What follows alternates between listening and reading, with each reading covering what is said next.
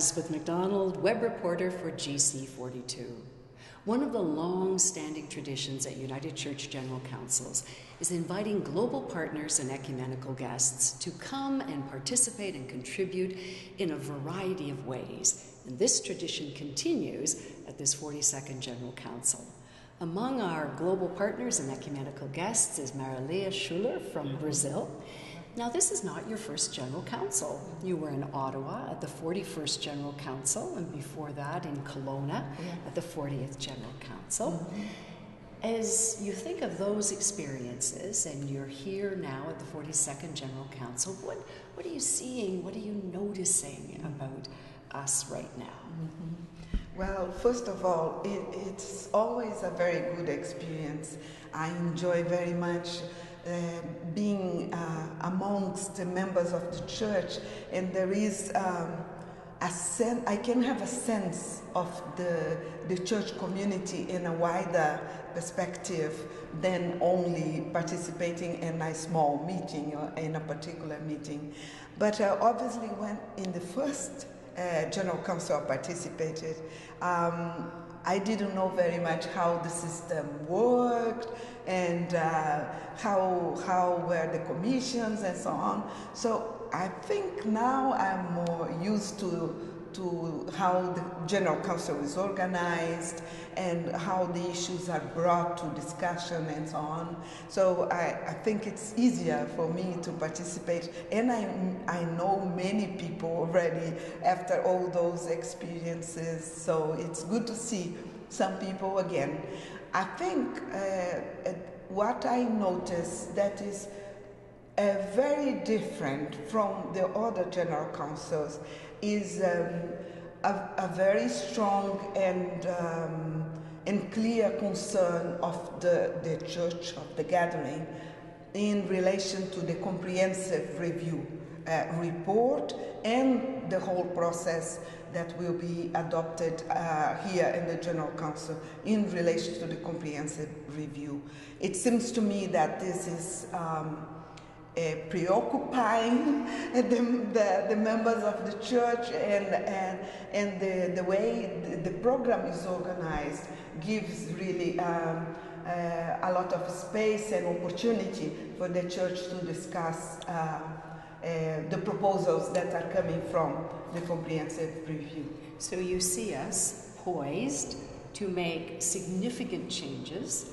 I'm wondering, from the way you know us, are there values or part of our culture, part of our heritage that you would recommend we hold on to in this process of letting go and changes? Are there things that you think we should carry with us into our future, however it unfolds? Yes.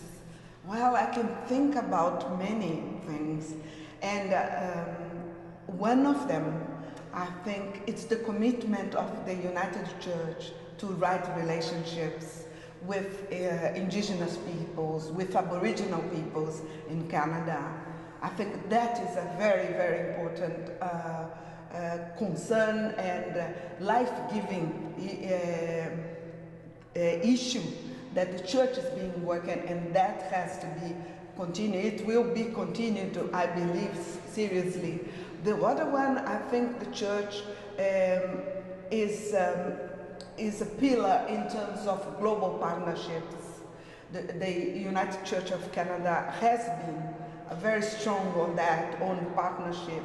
And this partnership with organizations and churches and ecumenical bodies around the world, it's very important to be maintained. And there is also a strong element of interfaith connections.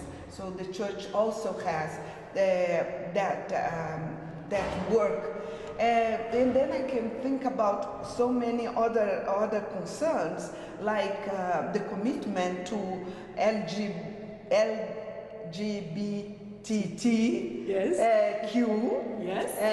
that the church has, and a very long-standing commitment, and I think that will be continued.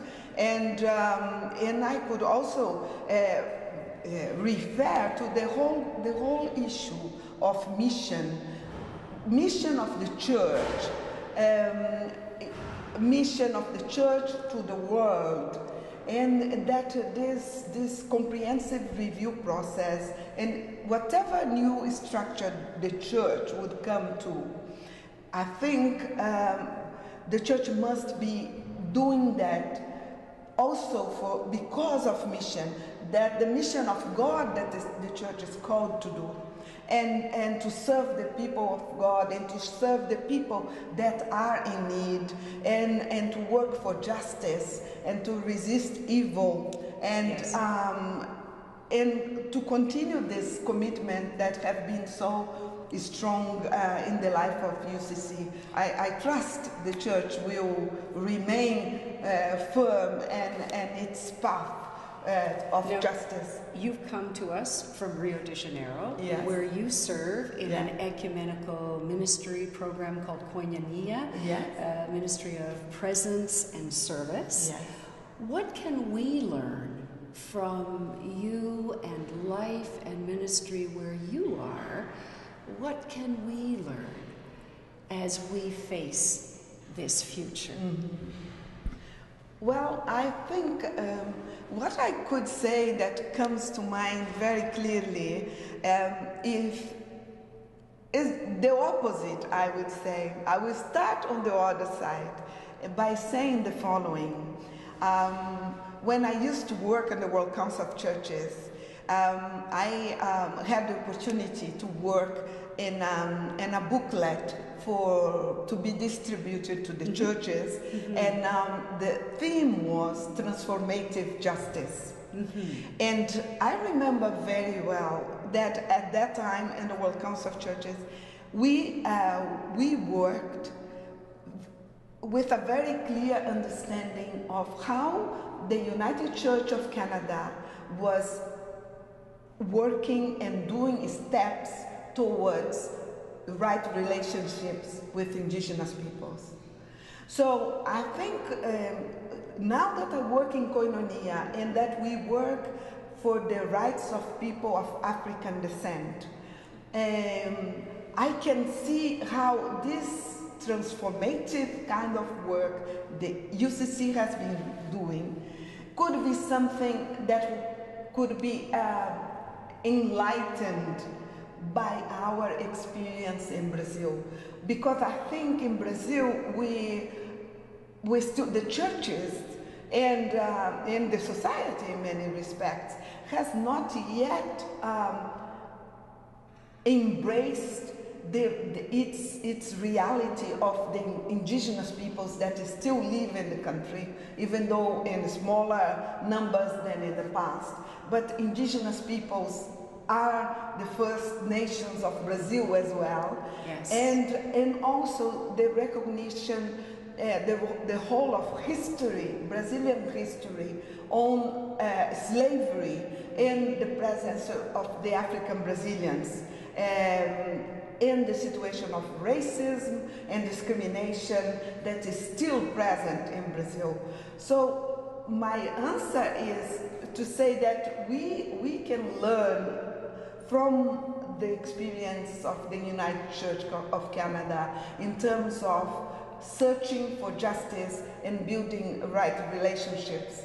I think that is something that is very important for us as well in Brazil. So much to learn, much to share, much to continue to partner around, exactly. However the future unfolds. Yes, certainly. Marilia, thank you so much. Thank you, Elizabeth. Marilia Schuller, member of the Global Ecumenical Delegation from Latin America and the Caribbean here at the 42nd General Council. To find out more about what's happening, go to gc42.ca.